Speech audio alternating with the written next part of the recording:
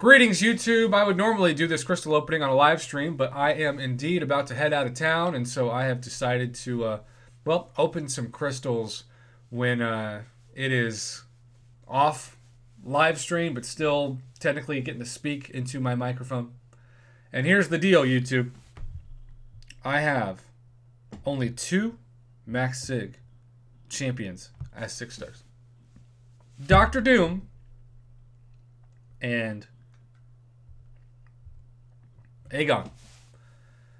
2 6-star crystals ago, I got Dr. Doom, and the last crystal, I got Aegon. Normally, you would say, that's amazing, Prof. You're so lucky. And on paper, you're absolutely right. But when you don't have a max sig ability crystal in these, and I cannot say this enough, I don't want there to be 7-star shards anytime soon in the game, not for years. But they can make the 6-star max sig crystal, which is so earned because it takes so much money to max sig a 6-star, more than ever, really, in 2021. Just make it a much better, buffed up version of the 5-star max sig. Give us a 5% drop rate chance, at least a 1% drop rate for a Moral Iron Fist, a 1 to 5% drop rate for a 5-star Awakening Gem, and then most importantly, at least double the 6-star shards with a rare chance at maybe a 6-star crystal or a 6-star Nexus. The Nexus is probably way too greedy of me, but hey, a guy can dream, right?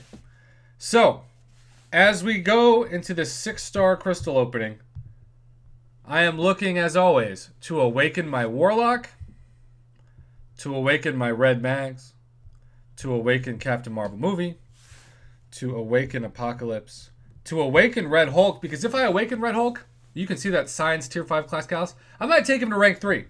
I truly believe that much in Red Hulk, especially in the future of the contest.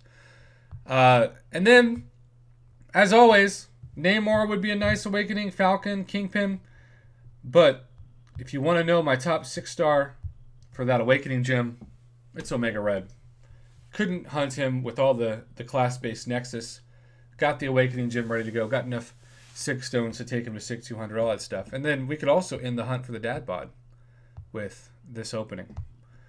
So, who is it that we're also after in this? Well, I do declare that Cosmic Ghost Rider would be an insane 6-star to land on.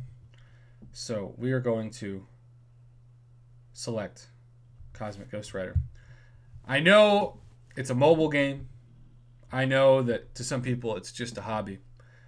But I still, my heart's beating extra fast right now because I still get nervous and anxious every time I open a 6-star crystal because it is that important to me. All right, as weird as it sounds, anything but Aegon or Dr. Doom. Anything but Aegon or Dr. Doom. Even if it's a Groot or Satan herself, it's still more useful for my roster. But we want Red Mags again. We want Omega Red. We want the Dad Bod. We want Cosmic Ghost Rider. We want Awakening of Apocalypse. We want something great. Something useful. Something we can use for the future of the contest. Awakening Red Hulk is really, truly at the top of that list, too. All right, bunch of trash in the reel so far. What's up, Sunspot? Masakre would be amazing, and Dragon Man is an interesting champ. You know, I had somebody land on Dragon Man the other day, and I said, I don't know how I would feel about a 6-star Dragon Man. Well, I better discover how I should feel about a 6-star Dragon Man because he is now on my roster. I mean, he's a new champ to the pool. I think he's a fun champion to play, but am I ever going to use him in like an actual game scenario? I don't know. The temptation for me is to say no.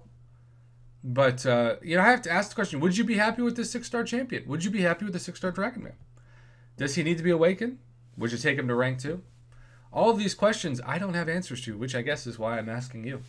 Thank you for the support, YouTube. And as always, a new champion is a new champion. That's more arena points. I need 1 new 6-star to make a full arena squad, so I'm very happy about that. And at the time of recording this, I also have a little bit more time left in the level up event.